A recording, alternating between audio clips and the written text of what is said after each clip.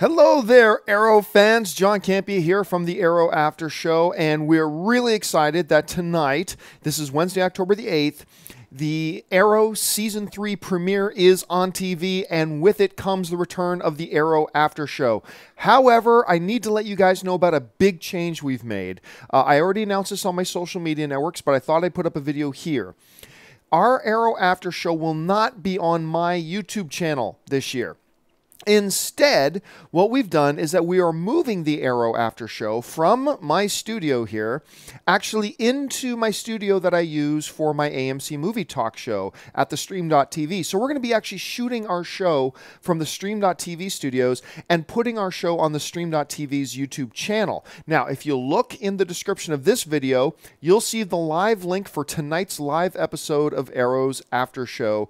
And so you can just click on it and you'll be able to watch the show there. I will be putting on my social media channels on Facebook, on Twitter, and everything, links every week to where you can see the Arrow After Show. So it's still happening. It's still going on.